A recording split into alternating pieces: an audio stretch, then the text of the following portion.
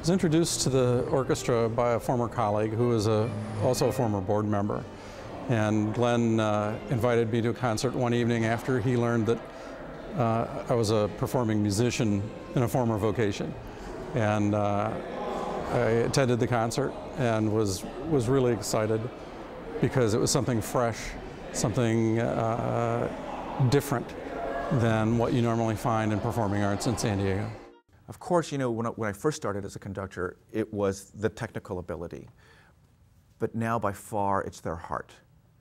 I would rather have a whole orchestra of mediocre musicians that play their hearts out than a whole group of virtuosos straight out of some major conservatory who don't want to give to an audience. It's not a classical music experience per se. Classical music's involved, obviously. But what it is it's a lifestyle experience. It's so much more than just walking into a room, sitting down, hearing a Mozart symphony. The last three symphonies by Mozart are a bit of a mystery. We're not quite sure why they were written, or even if they were performed. There wasn't an obvious commission, and the nature of these three symphonies are so extraordinary. They go far beyond just a simple classical symphony. They are just about a philosophical statement. But the 41st Symphony also stands alone. It's called the Jupiter Symphony, not by Mozart's own name. And the idea is that the first movement particularly is so joyful, it evokes the god Jupiter. But there's something Olympian about this symphony as well. But instead of talking about it, let me show you why the symphony is so extraordinary. Let's look at the first movement, for example. It begins with just 3 bursts of notes. You can see it right there. And these 3 bursts are so incredibly brave of a composer to just make such a short statement, introduce the first character, and then stop. Followed by a very gentle response in the strings right here. Again, so brief, but so potent. And then, again, the 3 bursts right there, and then the strings answer once again. Most symphonies begin with an 8-bar phrase, a 16-bar phrase, a long melody, but Mozart does something very, very different. This is what it sounds like.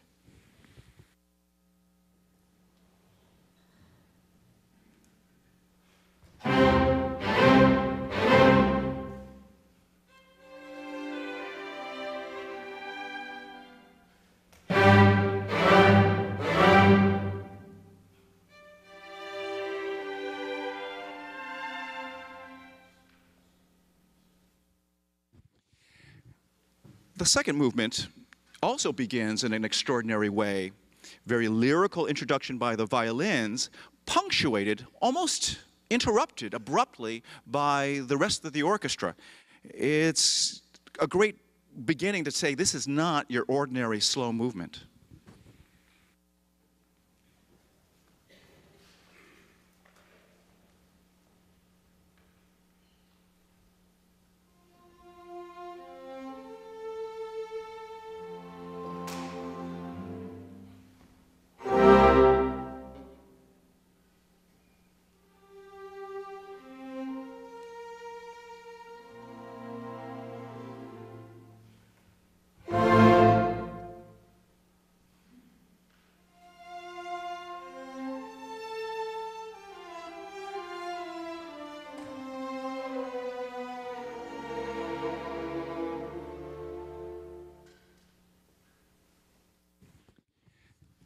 The third movement is a minuet, and that's not so unusual.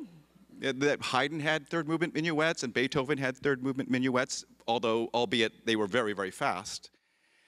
But what's wonderful, what Mozart does, is he tends to use the trio. The trio is the middle part of the minuet. It's usually an ABA form, you know, minuet number 1, and then the trio is minuet number 2, and you go back to minuet number 1. It's a great time for Mozart to always show his humor. He always does something very unusual. And as you can see in the yellow, there's a brief statement by the winds. Dee-dum. It's what we call a cadence. It's like the end, and then the strings in blue and the oboe in a much more verbose, much more talkative fashion. Eighth notes, ba ba beat up, ba ba ba ba beat up, ba ba ba ba, and then the woodwinds interrupt again. The end. And the oboe and violins are very insistent. They want to say much more. Ba ba ba da ba ba ba ba bum beat So I think that little motive, that two-note phrase, is probably one of the world's shortest melodies, I think.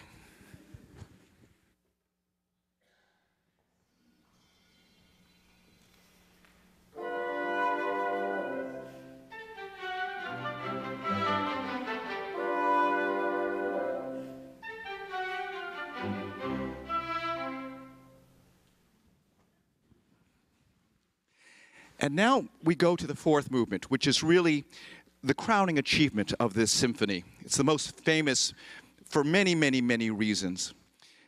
It's basically fugal, and a fugue is a Baroque form that really shows the understanding of musical composition. Even though Bach was the master of the fugue, Mozart, Beethoven, all the great composers, Brahms, all studied and had to know how to write a really good fugue. In fact, writing an excellent fugue is sometimes part of the examination process for a person studying composition at a university. And Mozart goes far beyond what an average composer would do with a fugue. And he waits until the 41st Symphony until he writes a really grand fugue. And there's a wonderful moment I want to share with you at the end. We call it the coda part, the end of the fourth movement, where he juggles not one melody, not two melodies, not three or four. I sound like Ron Popeil, don't I? But wait, there's more. But 5 different motifs right there. And this first one, this motif number 1, is that the basic theme. You'll hear the violins introduce it in the beginning, but at this point you'll hear this melody right here in the bassoons and horns at this point.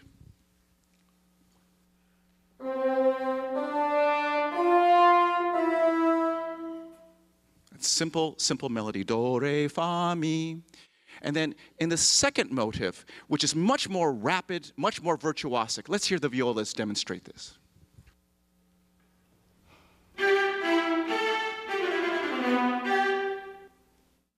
And in a similar virtuosic motive, later on, we'll see this running down. It's just a little bit different, but it's got the same feeling. Let's hear the cello demonstrate this melody.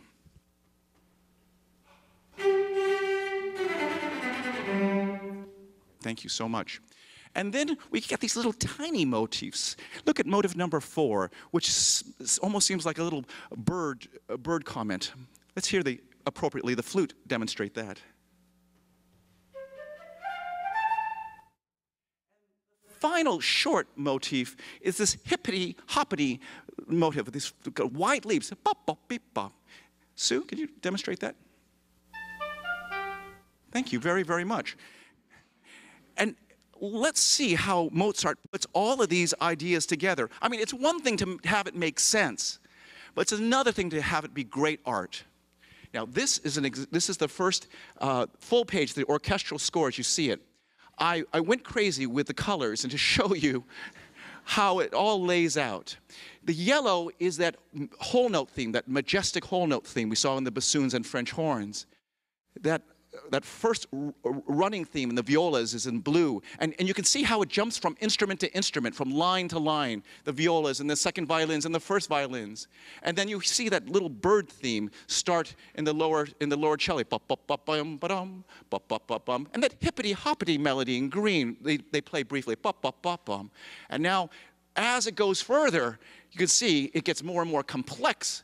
And all these melodies being tossed around like a ping pong game, just going back and forth to different instruments. It is just glorious. And you can see in the middle where it's not highlighted, where the brass and the timpani come in to underpin all of that. Not a note is wasted in that wonderful coda. One more thing, in the development section of this, Mozart takes us through a mind-bending tour of all 12 keys. This is extraordinary in the classical period. You might investigate maybe 3 or 4 different keys, but Mozart actually goes through all 12 keys, and it's just his virtuosity. He's just having fun. He knows exactly what he's doing in this glorious finale. In fact, let's play a little bit of that for them, shall we? This is, again, this is the end of the fourth movement, and go ahead and see if you can follow along as best as you can. We'll take you through the first 2 pages, and then we'll give you a break and just listen for just a while.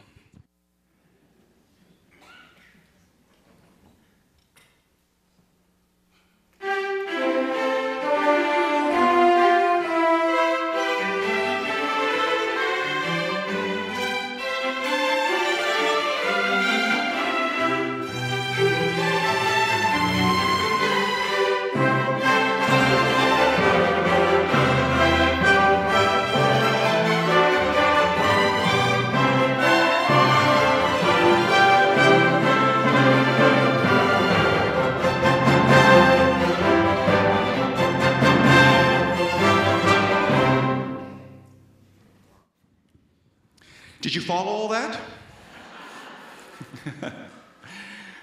So, as you see, what's really important, ladies and gentlemen, is to realize we think of Mozart as being the icon of the classical period, which starts somewhere in the 1750s and goes through the early part of the 19th century. And we think of him as being this perfect architect of the classical period and of the classical symphony. But as you can see in this demonstration, he's much more than that. He's a revolutionary, he's a dreamer, he's a creator. So, ladies and gentlemen, it's our pleasure to present Symphony number 41 in C major by Wolfgang Amadeus Mozart.